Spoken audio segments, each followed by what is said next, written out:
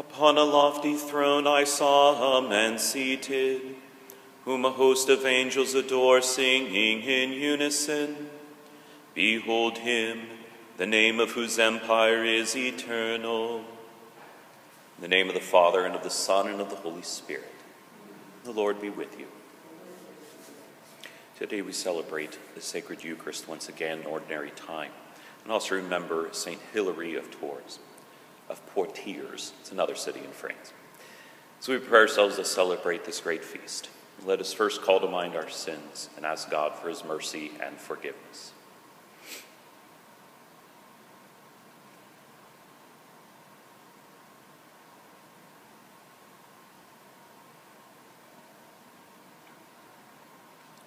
Lord Jesus, you came to gather the nations into the peace of God's kingdom. Lord, have mercy. Lord Jesus, you come in word and sacrament to strengthen us in holiness. Christ, have mercy. Lord Jesus, you will come in glory with salvation for your people. Lord, have mercy. May Almighty God have mercy on us, forgive us our sins, and bring us to everlasting life. Let us pray.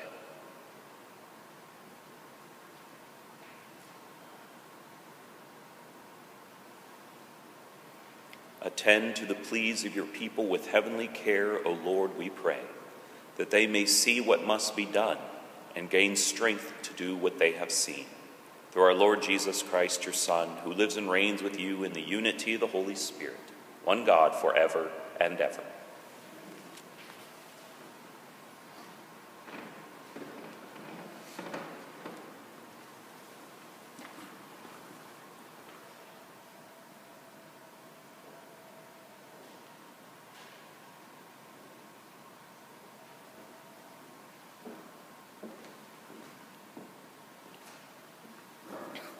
A reading from the letter to the Hebrews.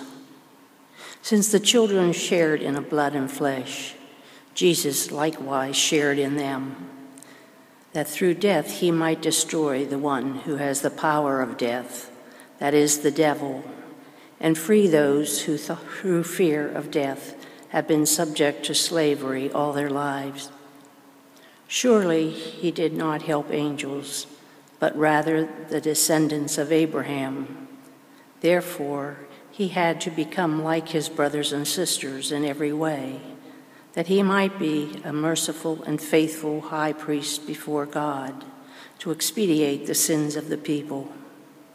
Because he himself was tested through what he suffered, he is able to help those who are being tested. The word of the Lord. Thanks be to God.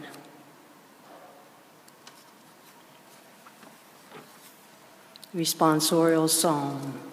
The Lord remembers his covenant forever. The Lord remembers his covenant forever. Give thanks to the Lord, invoke his name. Make known among the nations his deeds. Sing to him, sing his praise. Proclaim all the wondrous deeds. The Lord remembers his covenant forever. Glory in his holy name, rejoice. O hearts that seek the Lord, look to the Lord in his strength. Seek to serve him constantly. The Lord remembers his covenant forever. You descendants of Abraham, his servants, son of Jacob, his chosen ones. He, the Lord, is our God. Throughout the earth his judgment prevail. The Lord remembers his covenant forever. He remembers forever his covenant, which he made binding for 1,000 generations, which he entered into with Abraham and by his oath to Isaac. The Lord remembers his covenant forever.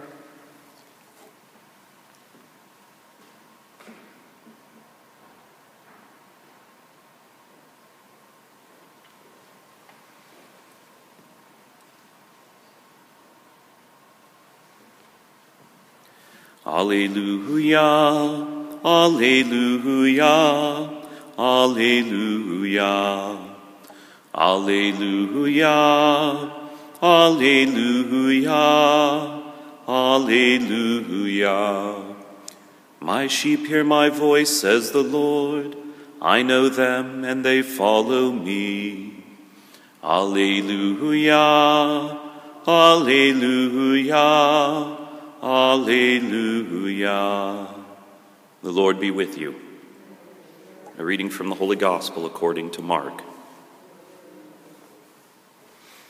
On leaving the synagogue, Jesus entered the house of Simon and Andrew with James and John. Simon's mother-in-law lay sick with a fever. They immediately told him about her. He approached, grasped her hand, and helped her up. Then the fever left her, and she waited on them. When it was evening after sunset, they brought to him all who were ill or possessed by demons. The whole town was gathered at the door. He cured many who were sick with various diseases, and he drove out many demons, not permitting them to speak because they knew him. Rising very early before dawn, he left and went off to a deserted place where he prayed. Simon and those who were with him pursued him, and on finding him said, "Everyone is looking for you." He told them, "Let us go on to the nearby villages, that I may preach there also. For this purpose have I come." So he went into their synagogues, preaching and driving out demons throughout the whole of Galilee. The Gospel of the Lord.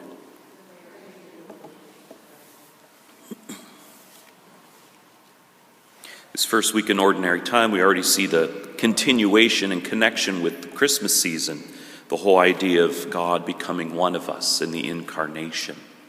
Coming down, in the letter to Hebrews explains, to battle Satan, to come down and save us, to come down and show us the way, not just by pointing to it, not just by talking about it, but by becoming one of us and walking the path with us. And that is filled out in the gospel, this line, "For this purpose have I come." This passage in Mark is always kind of like referred to as the day in the life of Jesus and the early disciples. Healings, preachings, gatherings, time for prayer, everything that kind of fulfilled a day. And our imitation of Christ, that is what our days can be modeled after. It is for this purpose that Christ came, and it is for that purpose that we follow him. The unity of all this, St. Hilary wrote on the Trinity, or many works in the mid-300s, and led people as bishop to follow them. And the teachings of the unity of the Trinity of Jesus as God, and the teachings of Christmas in the Incarnation as Jesus as human. And so our connection with God is through Jesus, and our imitation that leads to God is this reaching out to people in their sickness and their need, of telling people of the good news, and taking time for ourselves in our prayer. Constant cycle of service, refreshment, and praise to God our Savior.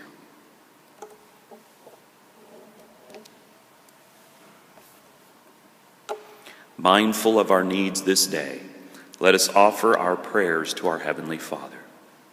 For the Church throughout the world, may God bestow unity among all her peoples. Let us pray to the Lord. For those who hold elected office, may Jesus inspire in them a greater respect for the inherent dignity of every human being. Let us pray to the Lord. For those who are sick and for those who love them, may Christ's healing presence be with them in their difficult time. Let us pray to the Lord. For those of us gathered here, may the grace of the Eucharist transform us in the image of Christ's love and mercy. Let us pray to the Lord. For all who have passed away, especially for Louis and Olive Deschler, the intention of this Mass, may Christ's eternal light shine upon them and grant them eternal rest. Let us pray to the Lord. Almighty Father, you sent your Son to walk with us and redeem us. Hear our prayers today and every day. We ask this through your Son, Christ our Lord. Amen.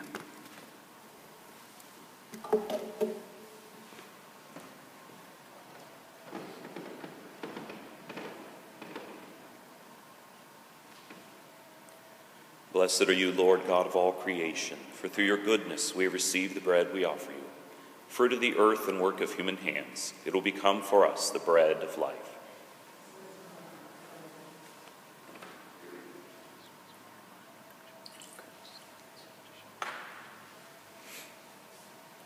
Blessed are you, Lord God of all creation, for through your goodness we have received the wine we offer you. Fruit of the vine and work of human hands, it will become for us our spiritual drink.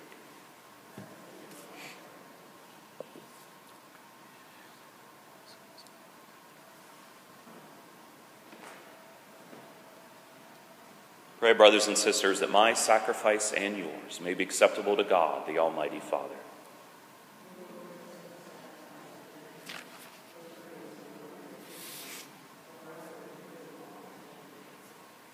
May your people's oblation, O Lord, find favor with you, we pray, that it may restore them to holiness and obtain what they devoutly entreat, through Christ our Lord. The Lord be with you. Lift up your hearts. Let us give thanks to the Lord our God. It is truly right and just, our duty and our salvation, always and everywhere to give you thanks, Lord, Holy Father, Almighty and eternal God, through Christ our Lord. In him you have been pleased to renew all things, giving us all a share in his fullness. For though he was in the form of God, he emptied himself, and by the blood of his cross brought peace to all creation. Therefore he has been exalted above all things, and to all who obey him has become the source of eternal salvation. And so with angels and archangels, with thrones and dominions, and with all the hosts and powers of heaven, we sing the hymn of your glory, as without end we acclaim. Holy, holy, holy Lord, God of hosts, heaven and earth are full of your glory.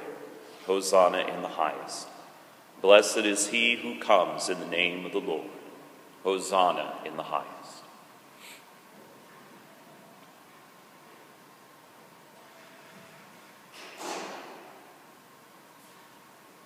You are indeed holy, O Lord, and all you have created rightly gives you praise. For through your Son, our Lord Jesus Christ, by the power and working of the Holy Spirit, you give life to all things and make them holy. And you never cease to gather a people to yourself, so that from the rising of the sun to its setting, a pure sacrifice may be offered to your name.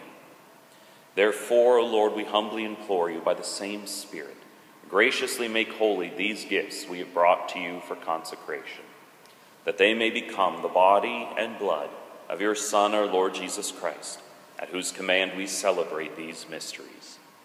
For on the night he was betrayed, he himself took bread, and giving you thanks, he said the blessing, broke the bread, and gave it to his disciples, saying, "Take this, all of you, and eat of it, for this is my body, which will be given up for you."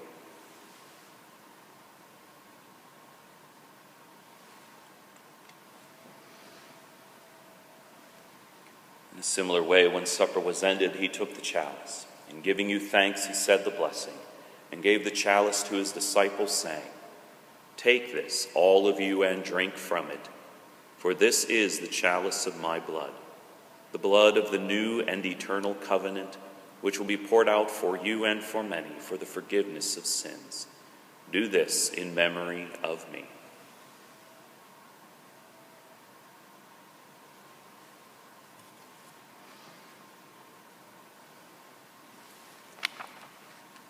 The mystery of faith.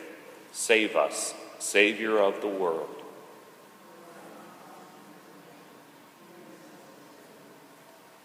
Therefore, Lord, as we celebrate the memorial of the saving passion of your Son, his wondrous resurrection and ascension into heaven, and as we look forward to his second coming, we offer you in thanksgiving this holy and living sacrifice. Look, we pray, upon the oblation of your church, and recognizing the sacrificial victim by whose death you will to reconcile us to yourself, grant that we who are nourished by the body and blood of your Son and filled with his Holy Spirit may become one body, one spirit in Christ. May he make of us an eternal offering to you, so that we may obtain an inheritance with your elect, especially with the most blessed Virgin Mary, Mother of God, with blessed Joseph, her spouse, with your blessed apostles and glorious martyrs, with Saint Hilary and with all the saints, on whose constant intercession in your presence we rely for unfailing help. May this sacrifice of our reconciliation, we pray, O Lord, advance the peace and salvation of all the world.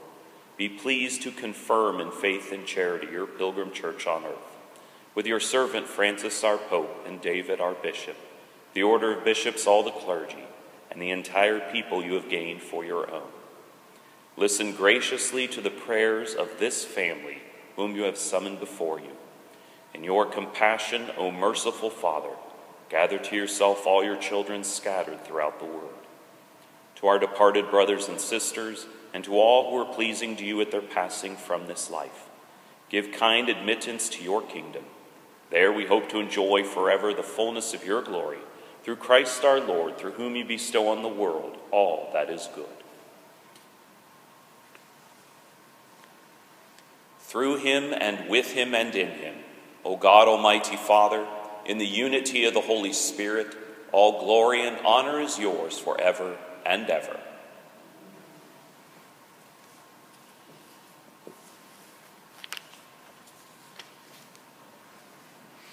At the Savior's command, informed by divine teaching, we dare to say, Our Father, who art in heaven, hallowed be thy name. Thy kingdom come, thy will be done, on earth as it is in heaven. Give us this day our daily bread, and forgive us our trespasses, as we forgive those who trespass against us. And lead us not into temptation, but deliver us from evil. Deliver us, Lord, we pray, from every evil.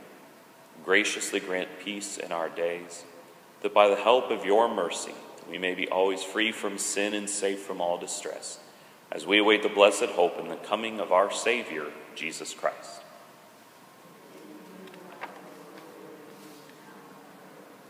Lord Jesus Christ, who said to your apostles, Peace I leave you, my peace I give you, look not on our sins, but on the faith of your church, and graciously grant her peace in unity in accordance with your will, who live and reign forever and ever.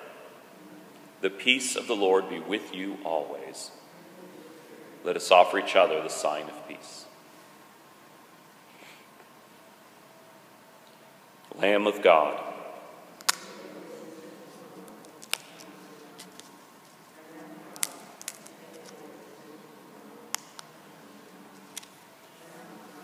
you take away the sins of the world, grant us peace.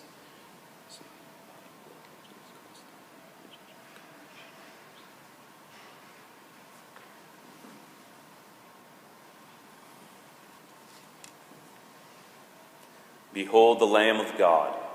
Behold him who takes away the sins of the world. Blessed are those called to the supper of the Lamb.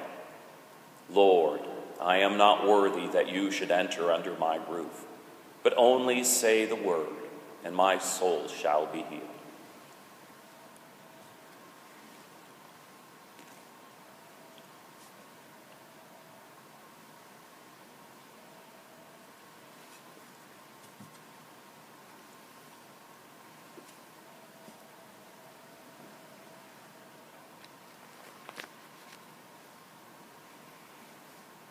I have come that they may have life, and have it more abundantly, says the Lord.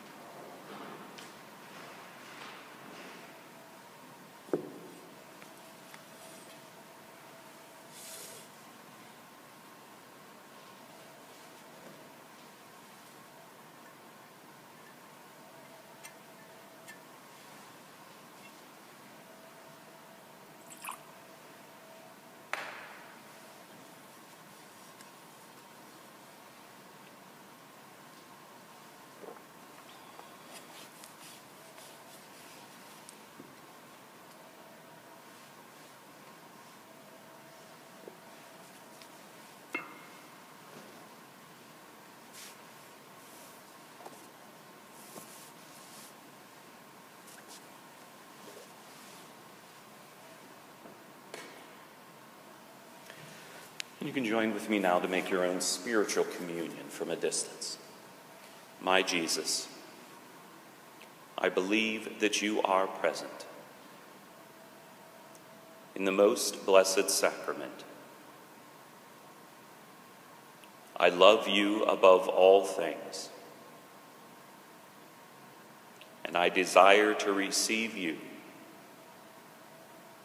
into my soul. Since I cannot now receive you sacramentally, come at least spiritually into my heart. I embrace you as if you were already there, and unite myself wholly to you. Never permit me to be separated from you. Amen. Let us pray.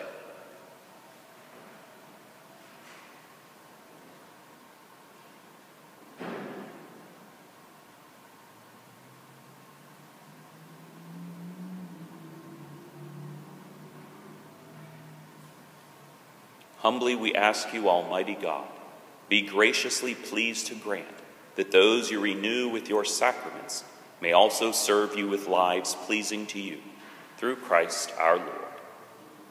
Reminder that Mass tomorrow morning is at 8 o'clock. The Lord be with you. May Almighty God bless you, the Father, the Son, and the Holy Spirit. Go in the peace of Christ.